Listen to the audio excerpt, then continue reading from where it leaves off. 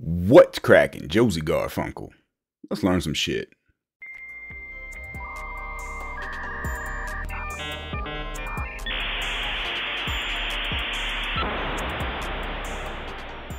So, following with my previous videos on setting up a local server, in this video, I'm going to show you how to add mods to your local server. So let's get started. So to begin with, to get some mods for your local server, at this point, we already have our local server installed and set up, and we are able to put boots on the ground. So you're going to come to your Steam, you're going to go to the community, you're going to go to the workshop. In the workshop, we're going to search DayZ, and here we will find all the mods available publicly for DayZ. And you can install anything on a local server, same as any other server, but specifically today, we're going to look at the local server. And for today's example, we are going to install my Jeeps mod. So if you haven't already checked this out, go ahead and install this, follow along, and put it on your local server. Check these vehicles out. So what you want to do first is subscribe to the mod that you want to add to your server. Then we're going to open our launcher. Right around this saying it's done downloading, our launcher is going to download it or update it, initiate the installation. And our launcher is going to tell us that a new mod was installed. So what we want to do is go to our mods tab. We're going to find Josie's Jeeps or whatever mod specifically. You're going to find the workshop one. Drop down menu, hit these three little dots right here. Open folder in Windows Explorer. That's going to open your file browser. Just click I understand on that notification. And this is your workshop folder with all the stuff you've subscribed to. And here we have Josie's Jeeps.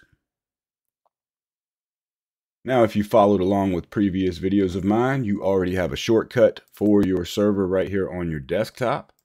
If you don't, go ahead and go down the path of the C drive, programs, Steam, Steam apps, Common, DayZ, etc., and get to your DayZ server. So what we're going to do now is right-click on the workshop folder, mod. We're going to copy the mod, the whole folder. Go to your DayZ server folder, right-click and paste it. And now you will have pasted in that mod, Josie's Jeeps. Once we've copied the folder over to our server, go ahead and open one or the other and go to the keys folder. Then on your local server folder, you're going to find your keys folder down here towards the bottom. And you want to copy this key and paste it over here with the rest of your keys. I already have my own key, so we're just going to replace it in the destination either way. There we go. Now we have the mods key in our server keys folder. Over in our workshop folder, we're going to back up a little bit, and in the main directory of the folder where the add-ons is and our keys folder is, are some XMLs. Now this is my specific mod, and I've included the types and the spawnable types for you to add or copy into your existing files. Not all mods will include the XMLs. You may have to get a list from somewhere. But in this case, simply add the entries into the corresponding file, or I have a video on how to just directly add these files to your server. Check that out. Now that we've done that, we're going to open our batch file for the server that we've created. You can get an example batch file from the Discord, but this long string towards the bottom is going to have a little section called mod. And you guessed it, that's where we're going to call our mods. We have to put the mods folder on the server, the key in the keys folder, and then we have to call it so the server knows to use it.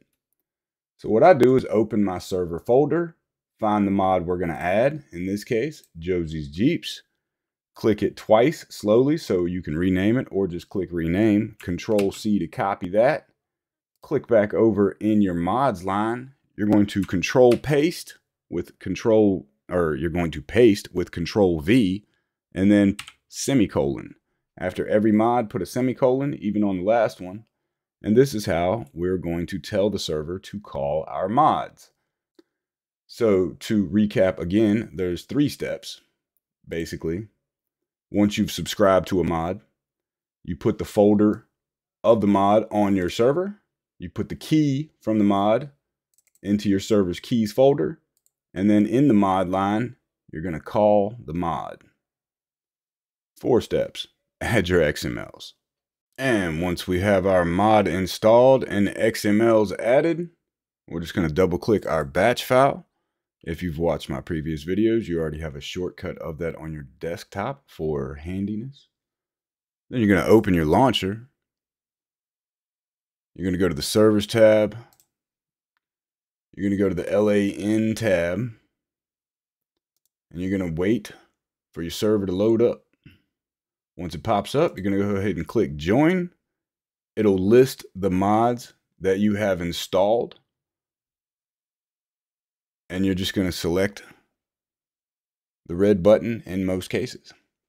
Now, if you're a modder and you're testing some mods out, you might be using your server version instead of your workshop version. So you would have to hand select your mod, and then you would click the gray button under the red button. But that's another story. So we're just going to wait for our server to load up. Then we're going to test out a couple of these Jeeps that we just added.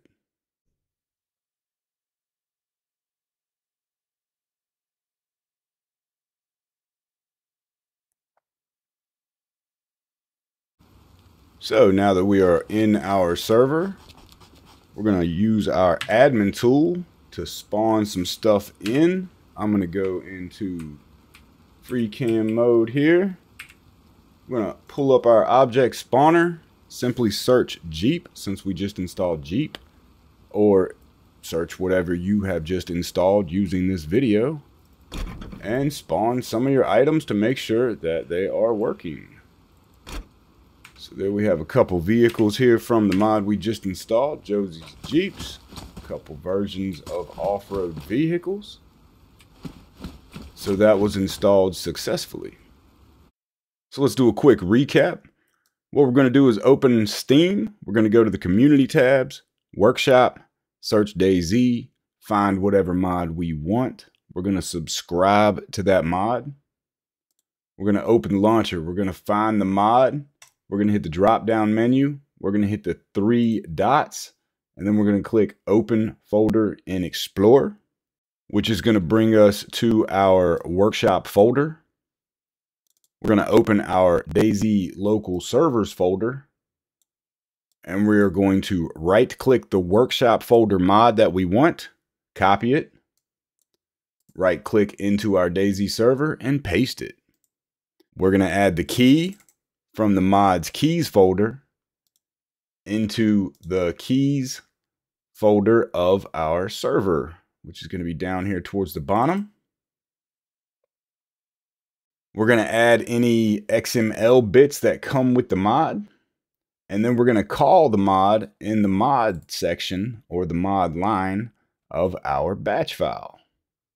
From there, we're simply going to launch the server, load into the server, and check out the mod. So that's going to be it for this one. Hope you learned some shit. I'm out.